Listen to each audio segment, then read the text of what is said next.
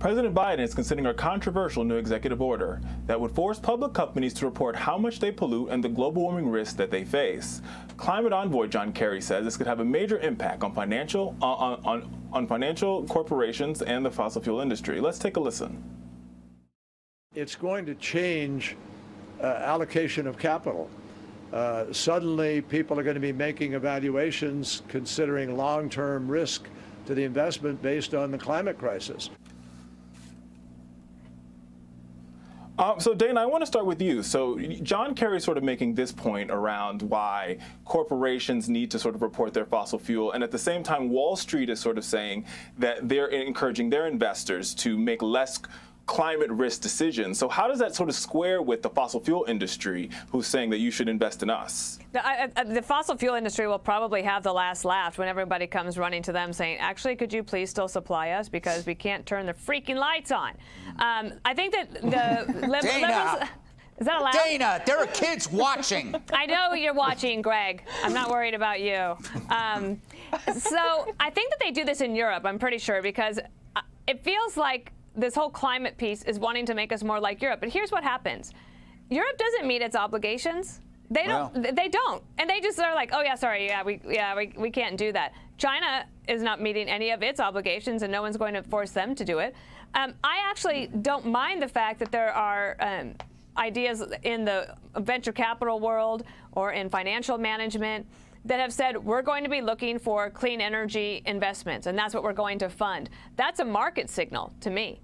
This basically is just more penalizing of these companies. However, who are these companies going to turn to?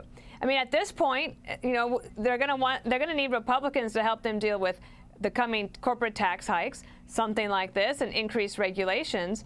But they might not have too many friends at the end of this. So when John Kerry goes to China and says, we are going to hold your feet to the fire, that's when I think American companies can think about doing this as well.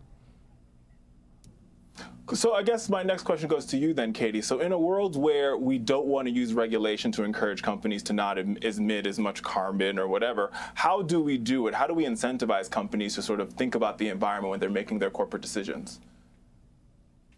Well, John Kerry could lead by example and maybe not fly private and reduce his own carbon footprint if he's going to lecture everybody else about their carbon footprint outfit. But for him, it hasn't changed his behavior at all, even though he's claiming that climate change is the greatest threat to the entire world when it comes to the challenges that we face. And the bottom line is that, okay, you can tax companies and force them to admit to their so-called pollution, but what they're going to do if this is a cost to them is simply pass it down to the consumer, which means more expensive plane tickets for the average person, which only hurts people who are middle class or poor people, as these government top-down policies always do. So companies have an incentive to compete and to be clean, and they don't want to necessarily pollute, especially in the United States. But China is not telling their companies that they can't pollute, and that's who we're competing against, and yet they're punishing the little guy in America if they decide to go through with this.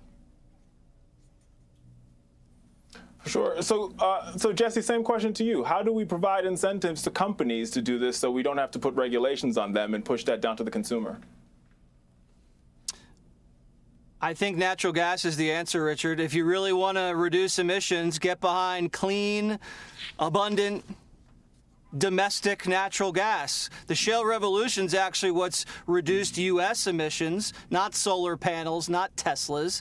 So why aren't the Democrats backing natural gas? Oh, that's right, because they want to control the private sector and dominate your life. That's the real reason.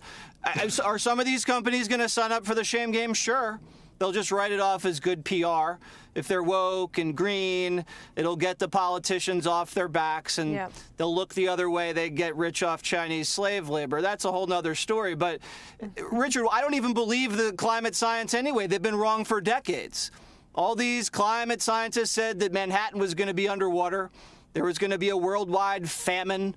All the Arctic ice caps were going to melt, and you know, I was going to be sunburned for the rest of my life. It just hasn't happened. I have a great tan, and people are obese. There's no famine anywhere. So why do we keep listening to people that are so wrong over and over again? I mean, would you listen to a financial advisor that was wrong every single day? No, you'd go broke and bankrupt. We'll agree to disagree on that, but Greg, you get the final word. Quickly. Climate alarmism is Joe's fossil fuel. We were fed a big lie that he was this centrist, this unifier, but he's just Greta Thunberg jacked up on Ensure.